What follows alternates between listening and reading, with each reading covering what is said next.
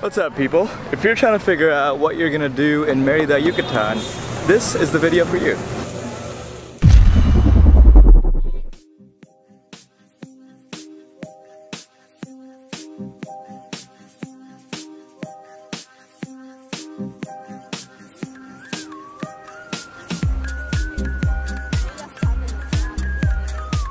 It's crazy, but it's been more than a year since I filmed any vlog content of this sort.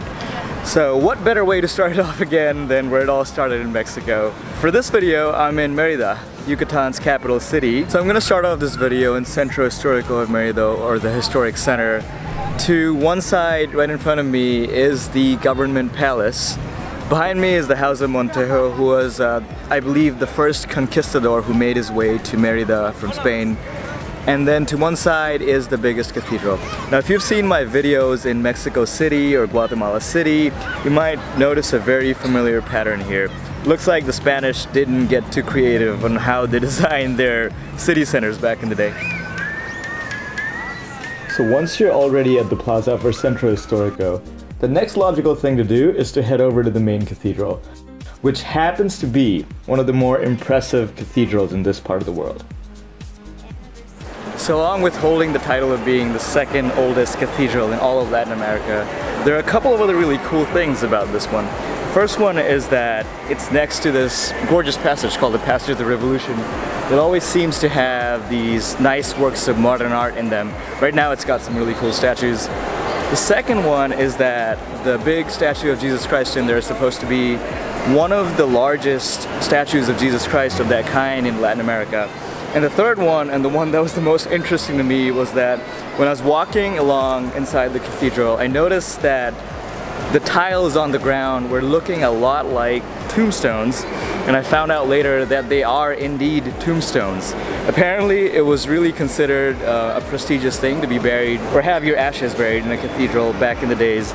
So people paid a lot of money to be buried underneath the cathedral where people are praying. So that's a new one for me, at least. After the cathedral, walk over to the House of Montejo. Montejo was the Spanish conquistador who conquered Yucatan way back in the 16th century, and being the ruler of the land, he tried to ensure that his residence was fit for a king. These days, whatever's left of that has been turned into a mix between a bank and a museum that you can still visit. So I think one of the interesting things about Montejo was that apparently he was quite the narcissist, even compared to conquistador standards. How do I know? Because apparently he had his face carved into a bunch of the statues on his palace that were not even of him. So there are a few more interesting places you can visit without going too far from Centro. Walk a few minutes and you'll find Palacio de la Música, a museum dedicated to Mexican music. Walk another 100 meters and you'll be at the famous Hidalgo Park with the famous statue in the middle.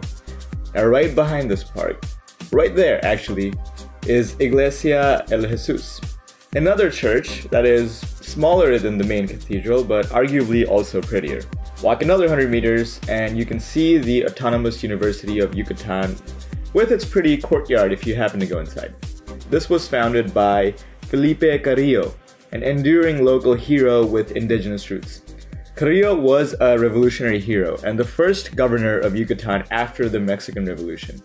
He was known for pushing reforms to help the region's neglected Maya communities. So the thing that was the most interesting about this guy is that he was a socialist back when he came into power, and the Mexican government didn't like that very much, so they ended up killing him. And then a couple of years later they realized that, oops, we made a mistake. His story is definitely one worth reading more into. But back to Merida. A little further away from Centro is its most famous avenue, Paseo de Montejo. It's not exactly as fancy as Paris's Champs-Élysées if you've been there, but it's still definitely worth checking out. For its famous ice cream spots and delicious street-side food, if for nothing else.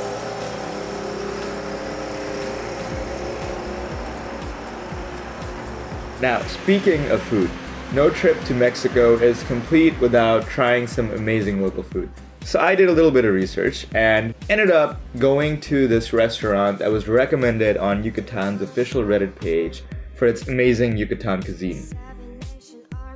It was definitely a pretty fancy place, and I have to say the appetizers were on point. tomate asado, pico de gallo, spicy, chile habanero. Gracias.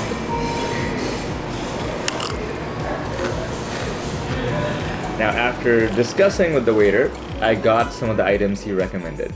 The soup called sopa de lima and some stuffed cheese with almond sauce. Now, it was time for the real deal and to find out how good this was.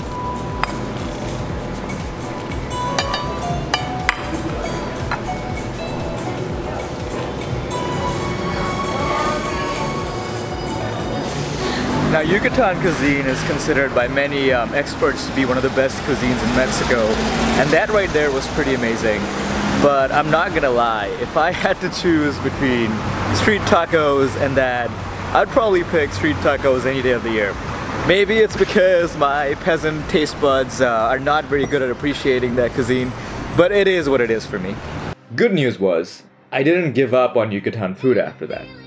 So I was talking to a local about the food, and after hearing my thoughts, he told me what I really needed to do was to head to a popular local market and try some panuchos and salbutes. The next day, I headed off to Santiago Park to find this food. I walked past a white church and a cute little park, and it was time to order some panuchos and salbutes. A panuche starts with a tortilla that's stuffed with some refried beans, and then the tortilla is fried and finally topped with meat, pickled onions, and more delicious veggies. A salbute is very similar, but the tortilla is simply fried and topped up with everything but refried beans.